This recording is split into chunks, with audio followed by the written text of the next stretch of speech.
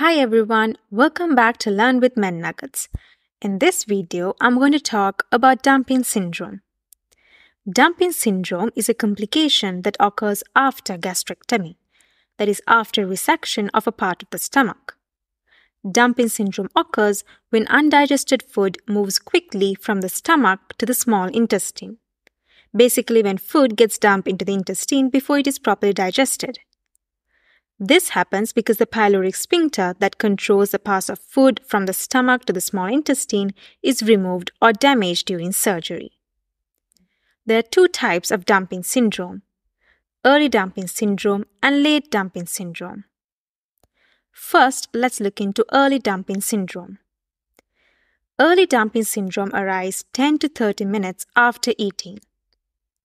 When undigested food passes to the intestine, there will be an influx of fluid from the bloodstream to the small intestine in an attempt to dilute the food in the small intestine. This will cause distension of the bowel, and therefore the patient will experience bloating, abdominal cramps, nausea, vomiting, and diarrhea. The influx of fluid to the small intestine may also cause a reduced blood volume in our blood vessels, causing hypovolemia. Hypovolemia, in turn, will activate the sympathetic nervous system, resulting in symptoms like sweating, tachycardia, and palpitations. Late dumping syndrome, on the other hand, occurs within 1 to 3 hours after eating.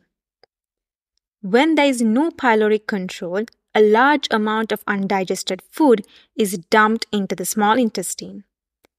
This will result in a sudden enzyme action to digest the food in the small intestine.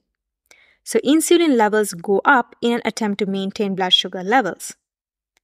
However, there will be an oversecretion of insulin, resulting in hypoglycemia. Hypoglycemia may manifest as weakness, confusion, tremors, and dizziness.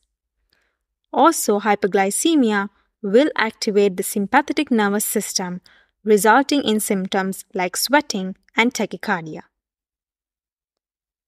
Most patients with dumping syndrome can be managed with simple dietary modifications like having small frequent meals, avoiding simple sugars and replacing them with complex carbohydrates, incorporating high fiber and protein-rich food, and avoid drinking water during meals. Instead, have water in between meals. A minority of patients who don't respond to dietary modifications can be given drugs that slow down gastric emptying or inhibit insulin secretion, like acarbose and octreotide. If medical management also doesn't work, then patients may need reconstructive surgery to reconstruct the pyloric sphincter. However, in most patients, symptoms resolve with dietary modifications and reconstructive surgery is rarely needed. Thank you for watching this video. Please like, comment, share, and subscribe to our channel. Also, check out our podcast, Med Nuggets Podcast, on Spotify and Apple Podcasts. You will find interesting topics such as new FDA-approved drugs, cabbage for knee pain, sleep hygiene, gut-brain connection, and many more. Thank you.